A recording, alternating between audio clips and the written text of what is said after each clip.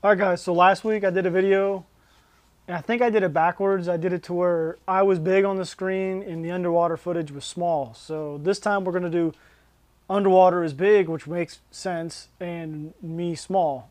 But we're gonna go with shaky heads because I love shaky heads, and I know a lot of you do too. But the two shaky head worms that I use the most is once again the 8-inch trick zoom worm, or 8-inch trick worm by Zoom. This thing gets some, I don't know why, this thing just kills it all the time on any type of rig.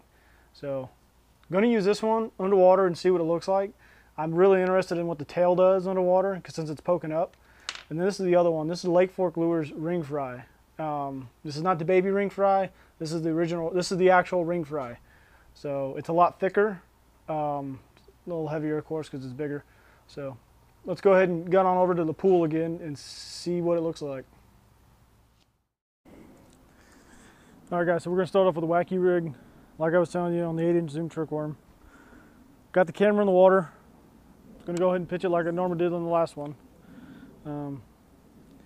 Mainly I know I can kind of guess what it does with when you pop it, what it looks like, but I'm mainly thinking about when I'm popping and what the tail's doing.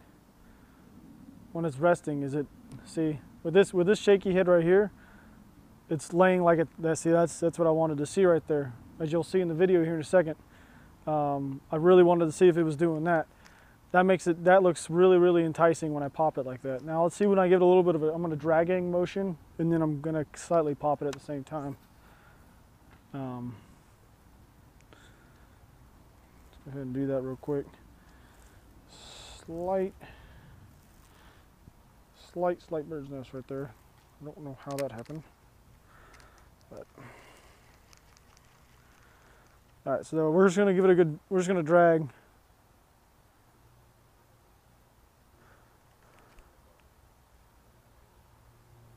Okay, so what I'm noticing with the dragging motion instead of just a popping motion is I'm clearly covering a lot more ground quicker because I'm pulling it towards me, as to when I'm popping it, it's just coming kind of up and forward. When I'm dragging it, it's coming directly at me.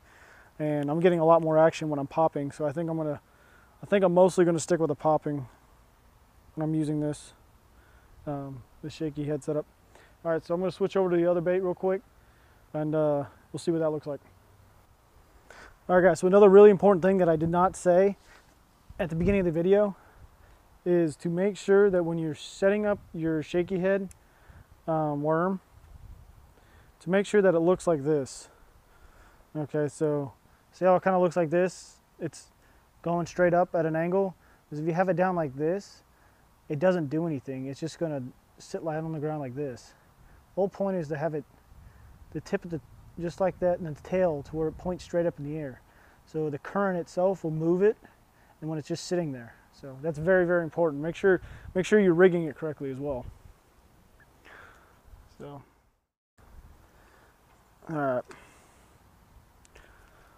Let's go ahead and give this one the same thing. We're going to pop it the first time, the next time we're going to drag and see which one we like better from this point of view.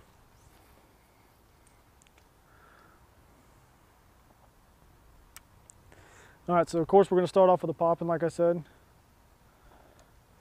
It's such a different feel as when I'm popping than with the 8-inch Zoom trick worm. This one's so much thicker, and I can feel it a lot more. It's got a way different motion or movement than the trick worm. This just looks like a fat grub or a slug in the water. Just a big, thick slug just moving. It's got a lot of movement to it too, man. It's so good. All right, so that was a popping. Now we're gonna go with we're gonna cast it and kind of drag it back. Give a little bit of pop motion, not much though.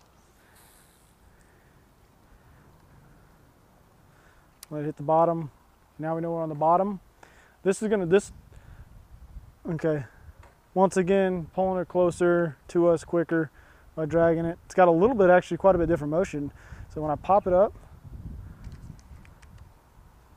it comes up and the tail goes like this, but when I'm pulling it directly towards me, I can tell it's like jetting across, like it's almost swimming away from something. I guess both would be beneficial, but I guess you just have to kind of test them both out to see which one they're hitting on that day.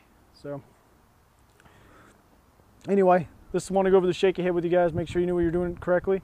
Make sure, like I said, when you're rigging these things, make sure you got it all the way to the head of the, the shaky head itself. And you want your worm to look like this when it's in the water, okay? So do me a favor, please like the video, subscribe if you would. Really means a lot to me. I'll see you guys next time. God! What? That just happened. And I got it on film. Oh my gosh. That just happened.